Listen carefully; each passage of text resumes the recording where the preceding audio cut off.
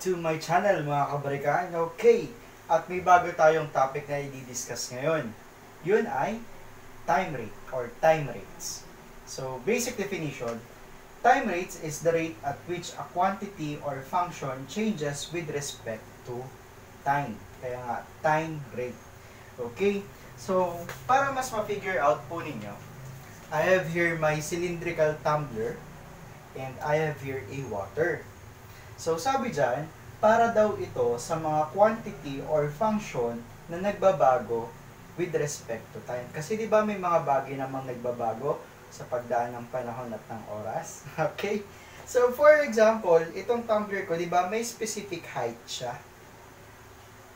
Magbubuhos ako ng tubig.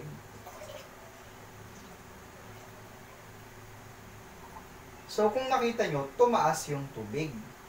Okay, kung constant yung pagbuhos ko, aalamin natin kung gaano kabilis yung pagtaas ng tubig. Yun ay masosolve mo gamit ang time rates. Saglit lang ha.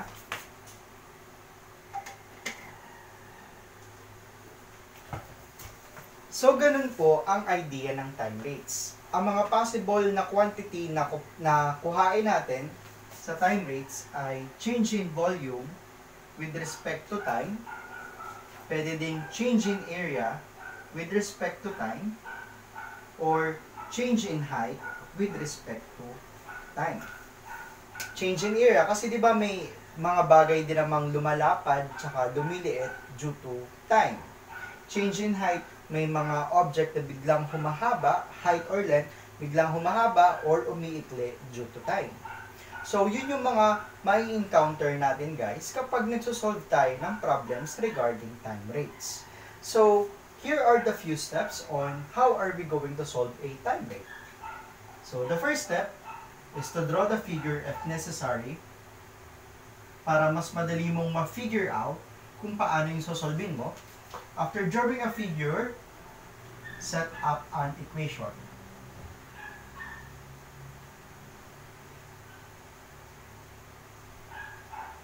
Okay, kapag meron ka ng equation, step 2 is to differentiate it with respect to time.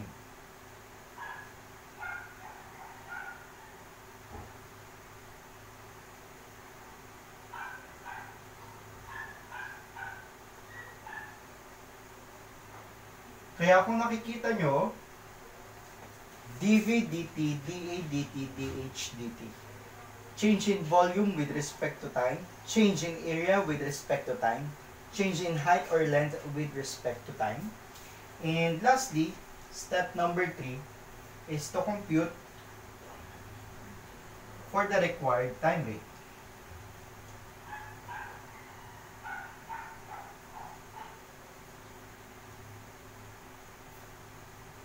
So, here's the 3 simple steps on how are we going to solve a time rate problem. So, do not forget these steps, okay? So, copy.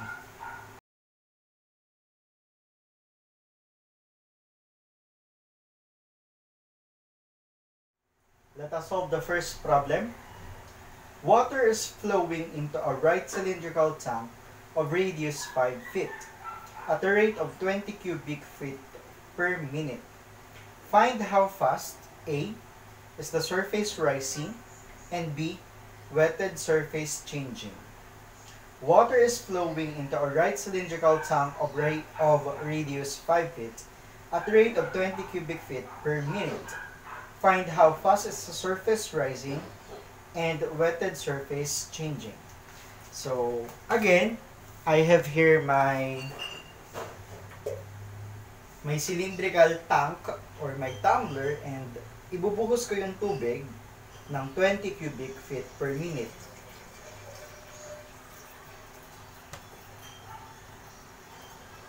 So, as you observe, tumaas po yung level ng tubig.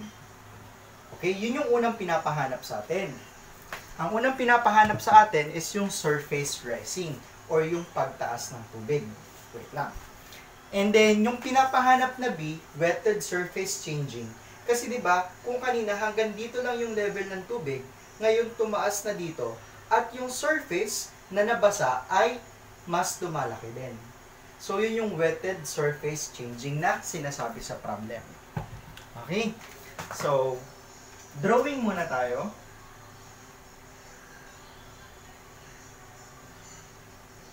Sabi sa problem, ang radius daw natin ay 5 feet. Tapos, binigyan din tayo kung gaano kalaki yung pagpasok ng tubig natin. Okay? Kung titingnan mo, 20 cubic feet per minute. Cubic feet is unit of volume. So, alam ko agad that this is dV over dt or change in volume with respect to time. So, ganong kalaking tubig or ganong kadaming tubig ang pumapasok sa ating cylindrical tank. So, sabihin natin, na-reach natin to. Okay? Nung naglagay tayo ng tubig. Diba, volume is equal to pi r squared h. Kapag po tayo ay merong cylinder. Okay? Alin ba yung constant dito at hindi nagbabago? Volume ba? Siyempre hindi kasi nagdadagdag ka ng tubig. So, mas dumadami din yung volume mo. So, hindi to constant. Yung pi, constant po yan. Yung radius mo, constant ba yun? Yes po. Hindi naman kasi sinabi na nung naglagay ka ng tubig, ay lumulobo din yung cylindrical tank mo. So, constant din po yan. And then, ang height, syempre, hindi yan constant kasi habang nagdadagdag ka ng tubig, mas tumataas yung level. So, hindi din to constant. So, basically, ang magkakaroon dyan ng change ay ang volume mo at ang iyong height ng tubig or level. So, we have to differentiate this. So, V is equals to pi r squared h. We have to differentiate this with respect to time. Okay? So, ang derivative ng volume with respect to time is dV over dt. Then, constant lang naman ang pi r squared. So, wala tayong problema. Anong derivative ng h with respect to time? 1. And then, dh dt. So, parang nagdi-differentiate tayo implicitly. Okay? So, dV, binigay sa atin is 20 cubic feet per minute. Pi, R is 5, times 1, hindi ko na ilagay, times dH over dt. Okay? So, 20 is equal to pi times 25 dH dt. So, dH dt is equal to 20 over pi 25 or simply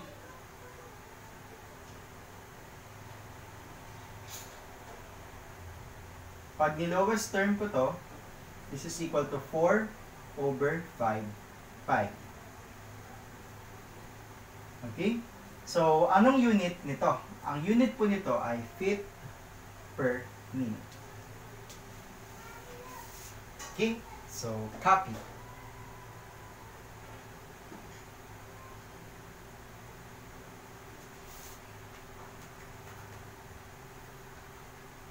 Okay? Yung sunod na tanong sa atin guys is wetted surface changing. So, kung titingnan mo, yun lang po yung area na ito.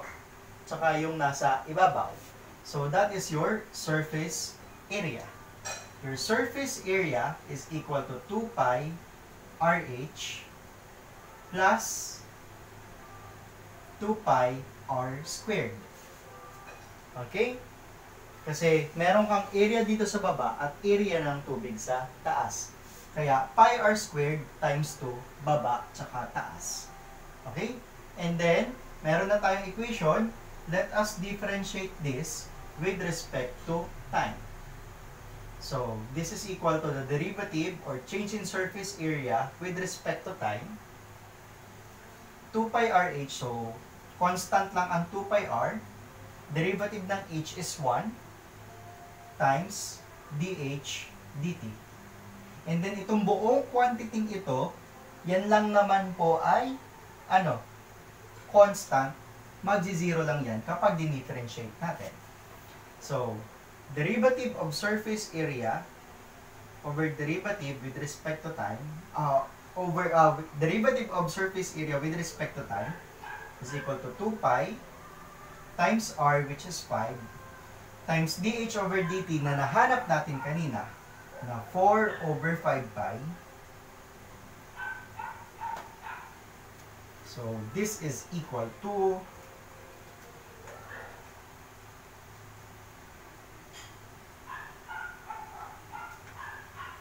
8 feet squared per minute.